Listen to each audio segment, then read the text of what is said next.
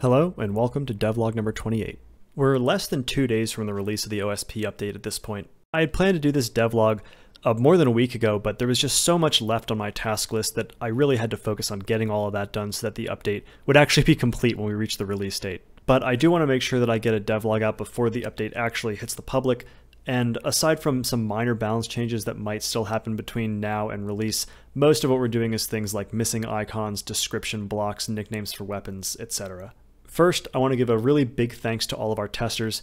They've been playing at least 4 games a day, usually more, for the last 2 months, which is absolutely insane, and their feedback has been invaluable. Could not have done this without them.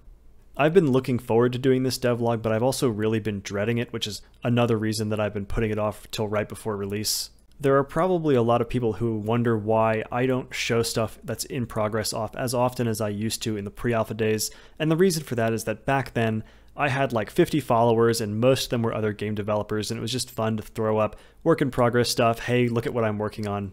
But now that we have an audience in the tens of thousands, the things that I say and the things that I show off have an impact and an expectation for those players. But the nature of game development and testing and iteration means that sometimes the stuff you show off doesn't make it into the final build, and then people can get disappointed.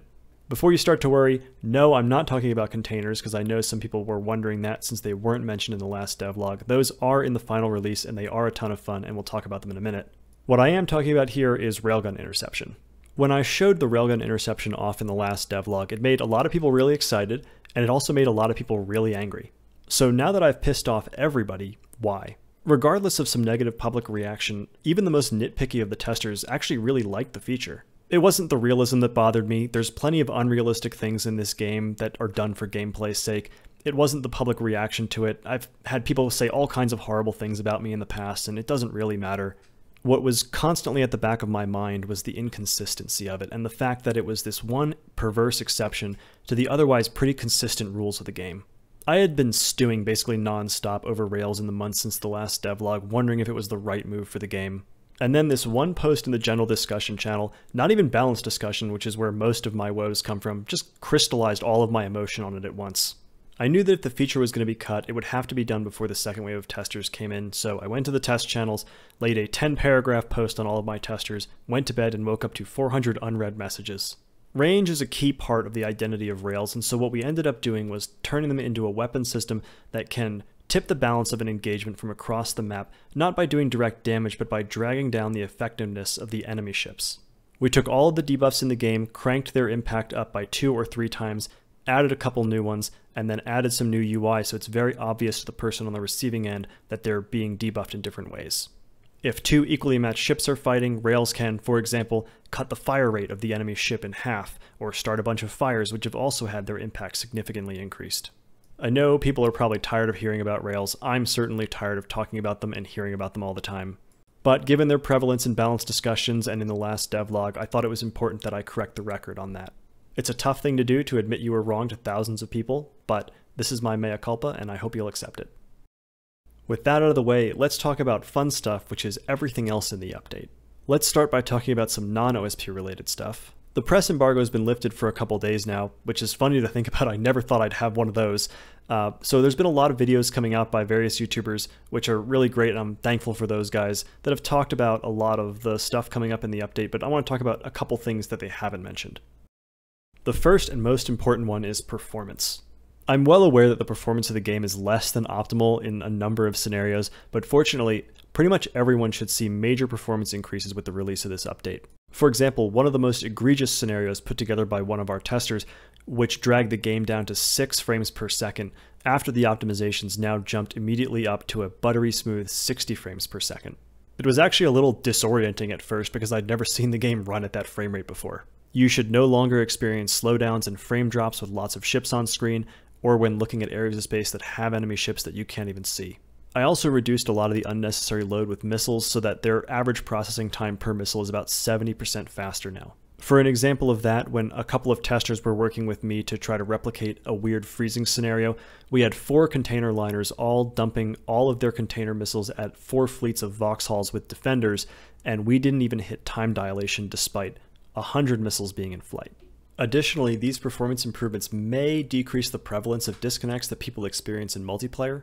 The reason for most of the disconnects is that as frame time increases, there has to be more physics fixed updates done in that given frame, and Nebulous does most of its processing in the fixed update in order to keep things consistent. When lots of fixed updates are happening, lots of network traffic gets queued up to be sent and can't actually be transmitted until the end of the rendered frame. If that transmit buffer gets filled up before it can be purged, the socket will automatically be disconnected. By significantly reducing our processing time and our frame time, this should alleviate a lot of these disconnects. There's still lots more optimization to be done, particularly on the network side, but this is a pretty big first step. In the last devlog, I talked about some point defense improvements, including the improved lead solver, as well as the ability for point defense turrets to automatically retask in the same frame that they destroy their target. So that reduces a lot of ammo consumption and basically increases effective PD depth. There's also been some other PD improvements made since then. For example, the Stonewall got a pretty big buff in the form of a new targeting mode where it will fire a full burst at a target and then switch to a new target so it doesn't have to wait for its shells to arrive and waste a bunch of ammo shooting at it. This new tracking mode also opened up the door for an interesting buff to the Sarissa, where it now has a 3-round burst that it will do the same thing, where it will fire at a single target and then immediately switch to a new target, which has improved its effectiveness quite a bit. And finally, and most interestingly, the PD controller now has the ability to task any unused fire control radars that have not been ordered by the player, as well as if you have any AMMs in flight, it'll automatically take any untasked illuminators and shine them on those AMMs targets, so that makes it much easier to use semi-active AMMs. Next up, we've got some missile changes that I think will be really welcome. First, and probably the most impactful change, is that validator seekers now assume the field of view and range of whatever the primary seeker is. This means you no longer have to worry about cone compatibility between the primary and the validator seeker, and it makes them a lot easier to use and build. Validators have also had their reliability logic changed so that instead of doing a roll every time the seeker tried to acquire a target, which could result in some really weird probabilities working out, they now do one roll on launch which determines whether the validator will be reliable or not, and then the probabilities that you see in the stat card are actually the probabilities that you get.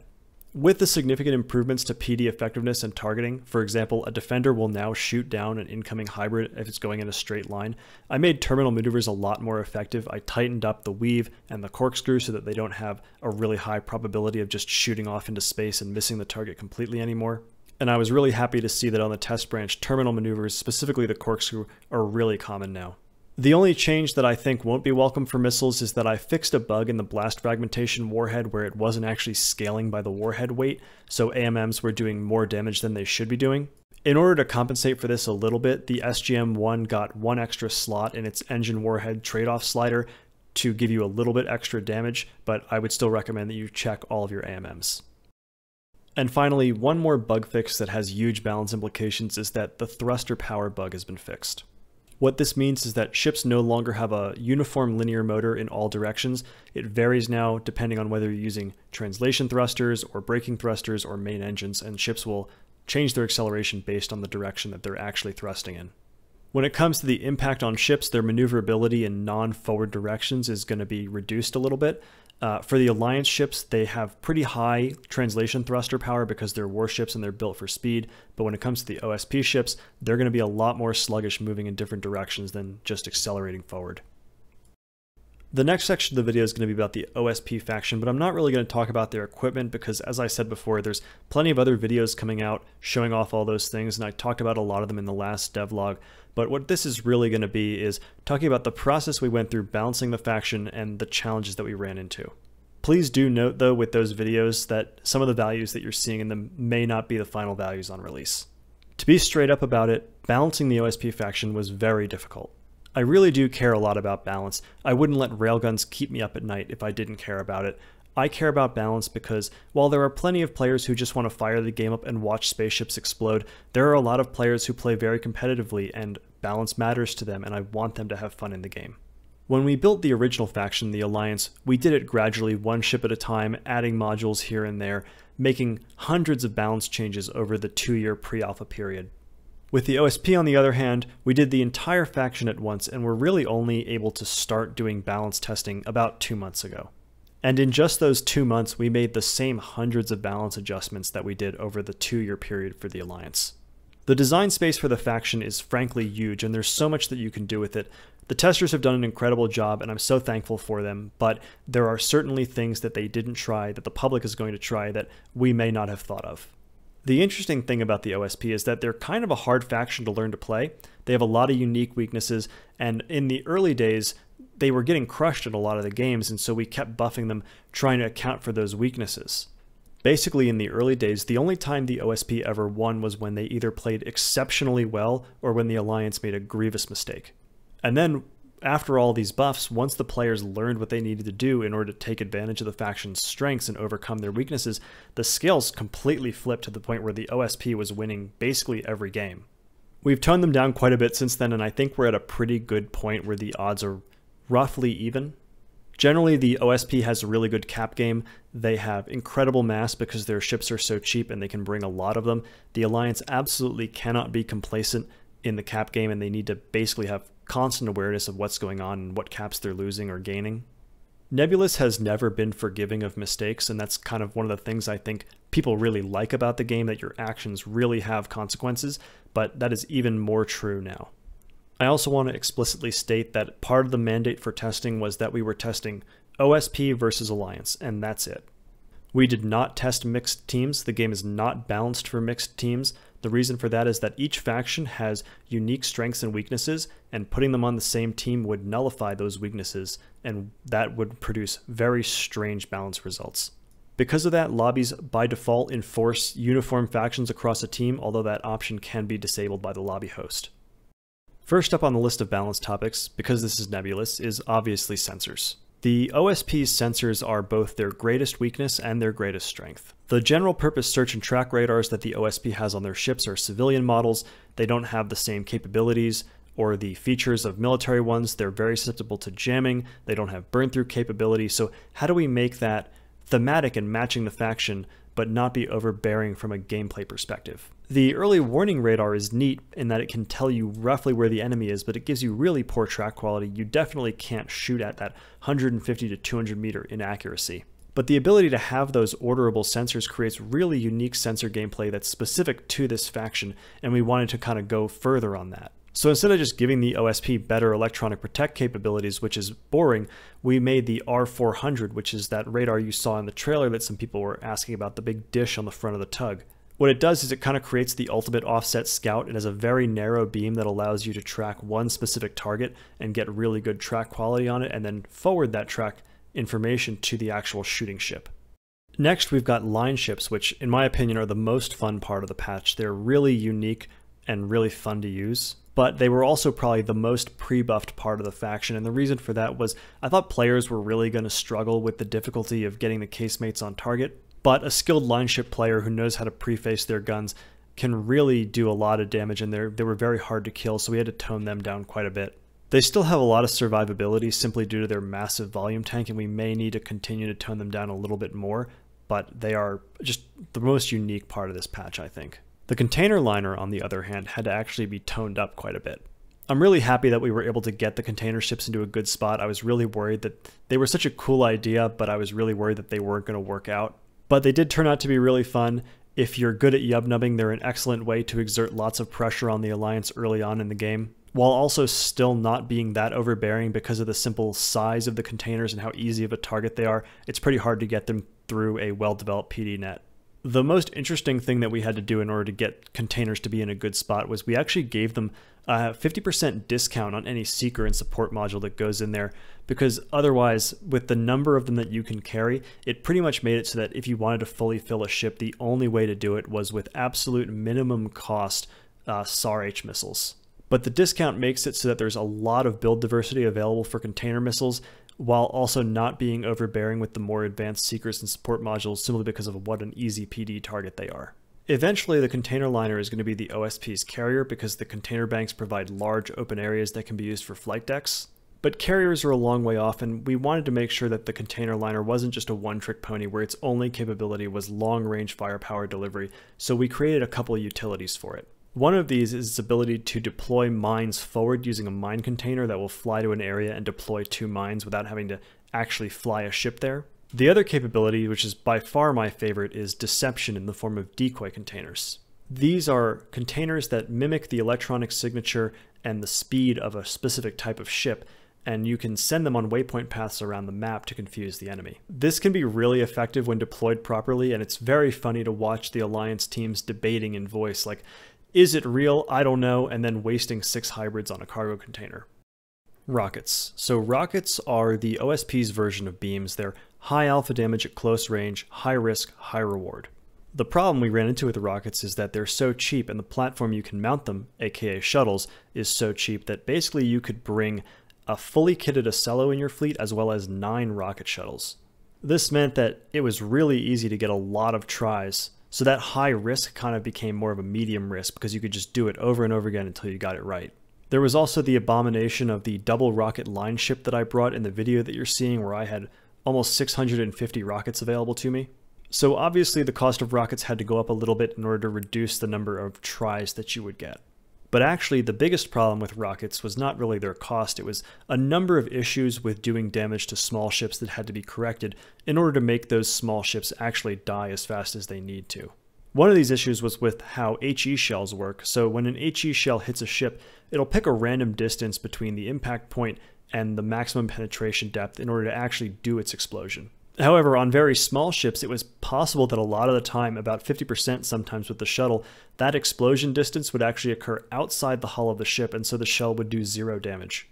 So now HE shells have the position that they'll do their explosion at capped inside the hull, so that can't happen anymore. Additionally, there was an issue with RPF where, due to its low armor penetration, the amount of distance that it would actually search into the hull in order to find a component to damage was very short, so I added an override to that so that we'll always search a significant distance to try to find components. All in all, those 2 changes made the weapons that are meant to deal with small ships a lot more effective against small ships, and made rocket shuttle swarms a lot more of a risky proposition. One of the things we ran into on the Alliance side was that Alliance players were actually really reluctant to be bringing capital ships. When you think about it from a lore perspective, the sword that's really hanging over the Protectorate's head is the Alliance's capital ships, and so it makes sense that they would focus their design efforts on anything they could to counter those. That leaves Alliance capitals facing an entire faction that's designed to kill them and not small ships, but we don't really want every AN player to only be able to play frigate swarms, or they'll just lose to the OSP every time. So in order to buff the larger ships, we added the Mark 65 triple barrel 250mm cannon, as well as increasing the damage that 250mm rounds do. That allowed these large ships to carry weapons that are not meant for punching in their own weight class, and they're actually able to hit down a little better now.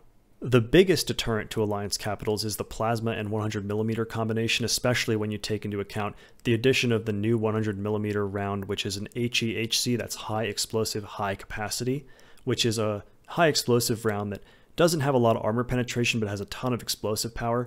When you fire that through holes in the armor that have been created by plasma, it's devastatingly effective.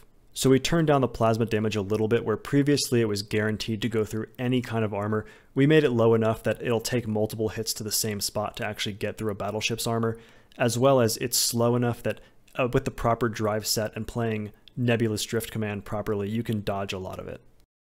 And finally, mines. So for some reason, a lot of people were under the impression that I was vehemently against adding mines to the game, and I don't know where anyone got that from because I've never commented on mines before. But every time, without fail, it would come up in our suggestion channels. The person who suggested it would get flamed by like 10 people. Mines are a huge deal in modern naval warfare. They're an excellent way for a less capable navy to exert territory control, even if they don't have the ships to do it, and it's perfectly fitting for the OSP to have access to them. They allowed the OSP to exert additional map control even if they're not able to stand up in certain fights. They can hold their cap points longer and resist Alliance backcaps. But doing mines right meant making them risky for the team using them as well. The way mines work is that they listen to the ship's transponder, which only works if its comms are on and its antenna is intact. I've seen numerous times where OSP ships have been in the middle of a friendly minefield and had their antenna shot off by enemy fire, and then they just get obliterated by that minefield. They took a lot of careful tuning in order to get right, but I think they're in a pretty good place right now. No one seems to be too frustrated playing against them, and they add a lot of new interesting gameplay dynamics. All of this is to say that balancing this faction was really hard. We spent a year in pre-alpha balancing the Alliance faction, and there was still more changes that needed to be done once we released, and there will be more changes that need to be done to the OSP once we release them to the public and we find out how the public plays with it. But thanks to the efforts of the testers, the the balance is in a really good spot, even if the inevitable tweak here and there will need to be made in the future. As is tradition, we'll wrap up this devlog by talking about what's coming in the future. The big news is that on the side of developing the OSP, I also did an experimental build of a dedicated server for Nebulous, and it was successful. Right now I am capable of running it on my own computer and connecting 2 clients to it and playing a game and getting to the battle report. However, there's still a lot more to do, so this is going to take me a little bit to finish, but it is a pretty major step and something that I definitely want to get out as soon as possible. We'd also like to start getting some additional maps into the game, because now that Stefmo is no longer focused on making OSP ships constantly, he's going to have plenty of time to do modeling work like that. We'd definitely like to turn the hyperspace gate that we used for the trailer into an actual playable map, although it is absolutely not optimized for gameplay right now. But that, along with some other ideas that we have, will hopefully add to the map repertoire and make it so that not everybody is only playing pillars.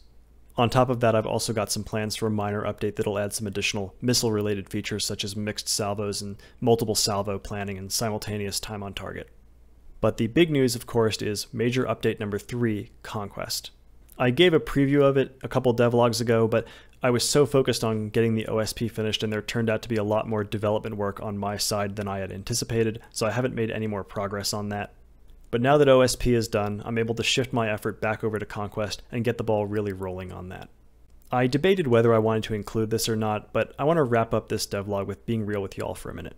Nebulous has been out in early access for a year. In that time, we've done 2 major updates and 15 minor updates, which is a lot for any studio, but particularly for a studio that only has 4 people, all of whom are working part-time. In order to make that happen, I have had to drive the team hard. My own schedule looks like get up and go to work, come home from work, work on Nebulous, go to bed, and repeat that every day for a year. I do it because I love this game and I believe in this game, and I love how people love the game and the joy that it brings them, but if we're to finish this game without dying in the process, it's time to put the brakes on a little bit. As I've said before, Conquest is going to be building a second game on top of the existing game, and that means that it has to be a marathon and not a sprint the way these last 2 major updates have been. This will probably be the last devlog for a little while, because what needs to be done for Conquest in order to make sure it's done right is not really the kind of stuff that really can get shown in a devlog. There's lots of design documents to create, task lists to build, to make sure that we know exactly what the scope of the project is going to be and to plan accordingly.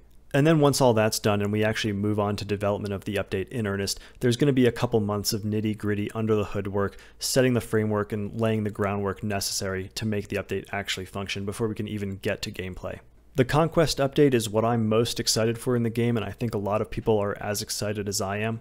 But I hope that in the meantime, the massive infusion of content that the Protectorate update represents is enough to keep people engaged and entertained for the time being, and that you'll bear with us in the meantime, because we're here for the long haul, and I hope that you are too.